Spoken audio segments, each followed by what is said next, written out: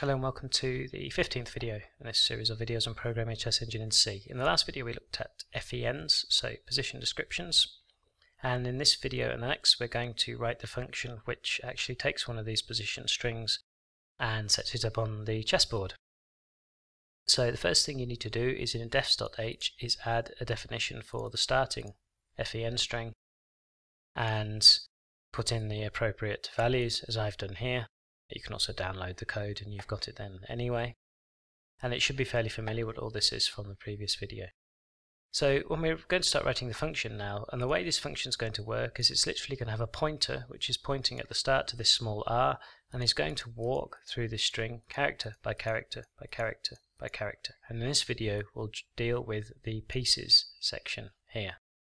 So it's going to involve a little bit of copying and pasting because otherwise I'll be typing for an hour rather than describing as I want to. And we're going to call the function inside board.c, we're going to call it parse_fen. It takes as an argument a pointer to our position string and also a pointer to our board. The next thing I want to do is actually just put a couple of asserts in there and check that we do have something that we're actually pointing at, otherwise we'll end up with some rather interesting problems with our program and nice crashes and maybe a blue screen if we're lucky. And then I'll reset the board and declare some variables. So resetting the board here should be fairly obvious from a couple of videos ago where we wrote the reset board function. And here we've got a rank and we start at rank 8. Remember, when we're starting from the left here, this is the 8th rank on our board. And the file is file A because we start at the first file, the file A, and walk through file by file. Then we've got a variable to hold our piece if we find one, count to count the number of empty squares if they're declared inside. So for instance on the start FEN 8 empty squares. Square 64 and 120 are self-explanatory as usual, and I is simply used for a for loop later on in the function. So the way the function works is with a while loop, and what this while loop does is whilst the rank we're on is greater than or equal to the first rank, so whilst we haven't dropped off the bottom of the board going down through the ranks, and we're actually pointing to something in our FEN string, then do something. What that thing is, we will analyze whatever character we're currently pointing at and do something according to what that character is. And the way we do that is with a big old switch statement, which unfortunately doesn't quite fit on the screen, but you can download the code and I'll talk through it now anyway. So we switch to the current character that we're pointing at.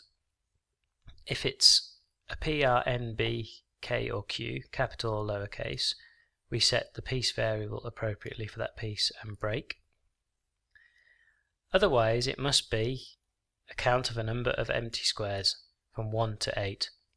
So we set piece to empty and we set our count variable, which is always set to 1 at the start of the while loop, to the appropriate number here.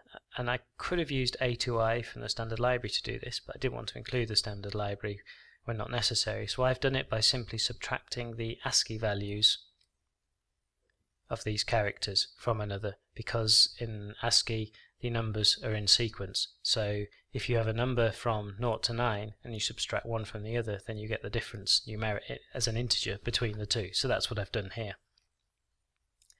And then we break.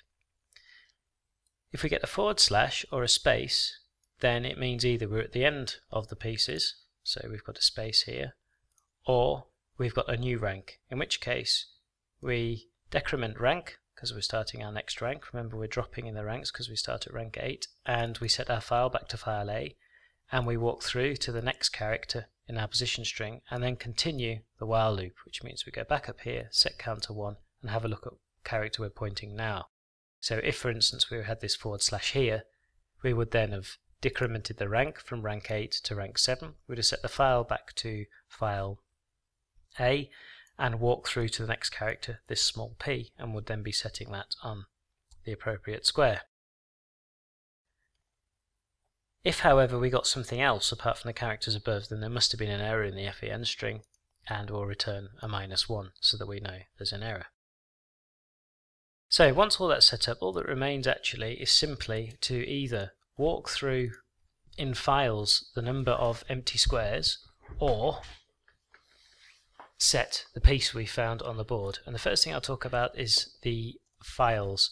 If you imagine that we are on file A and the rank is, let's say, 4, and we've had the character 4, that would mean now that count is set to 4. So if you look through this loop here, we'll start at 0, and whilst I is less than count, we will then loop. So after at the end of that, we will basically increase file then 4 times. So file will go A, B, C, D, and then 2, and stop on file E. So you can see that we will end up with our 4 empty squares, and now file will be looking at file E. Always on the same rank, but looking at file E. And once that's been counted through, you can ignore this bit for the moment, because piece will be, remember, empty if we've had one of these numbers, and here it says if piece is not equal to empty, do something. And once that loop is finished, then we move to the next character in the position string.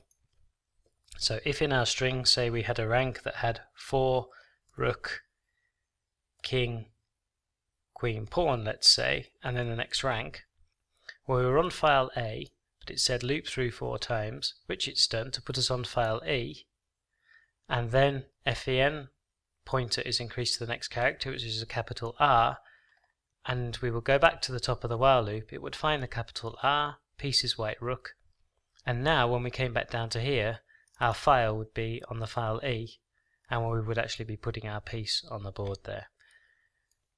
I hope that's clear. If it's not, write it out by hand, but it should be fairly clear. So if we'd found a piece, then piece won't be equal to empty, and count will be equal to 1, because count is set to 1 at the start of the loop, which means we only have one loop, piece isn't equal to empty, and at our square 120 in our pieces array, we'll set the value there to piece, because remember they are all set in our reset board function at the start of this function to empty. And then we go on to the next character in the string.